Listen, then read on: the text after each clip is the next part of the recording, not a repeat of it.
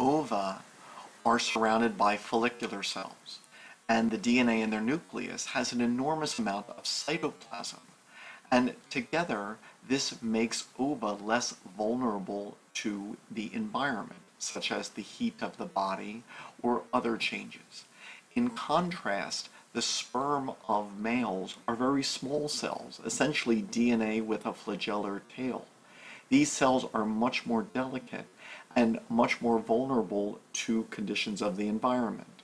And so the accessory sex glands of males must secrete alkaline fluids in semen to counteract the acidity of the vagina, which would otherwise kill the sperm.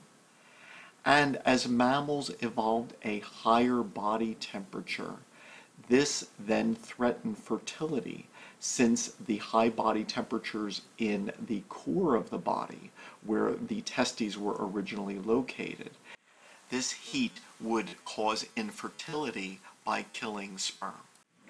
Birds somehow maintain a high body temperature and fertility, but the testes do not descend into the scrotum.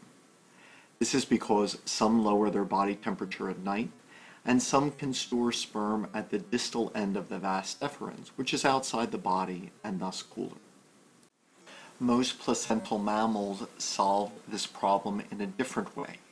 They moved the testis from its original location in the body cavity to a pouch outside the body cavity known as the scrotum. In these images you can see that in sharks, in frogs, in fish, in ancestral vertebrates, the testes are located in the abdominal body cavity. In human embryos, they begin their development here and then descend. Ovaries descend to the pelvic brim, but then testes continue further. This is not the ancestral condition in mammals, however. Monotremes, the most primitive mammals, including some placental mammals, such as some insectivores, sirens, elephants, sloths, whales, and armadillos, retain the testes inside the abdominopelvic body cavity, as in the ancestral condition.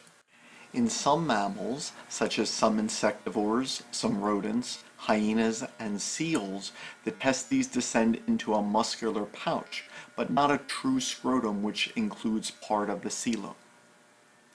In some mammals, including some rodents, some bats, and some primates, the testes can descend into a true scrotum, but only during breeding season.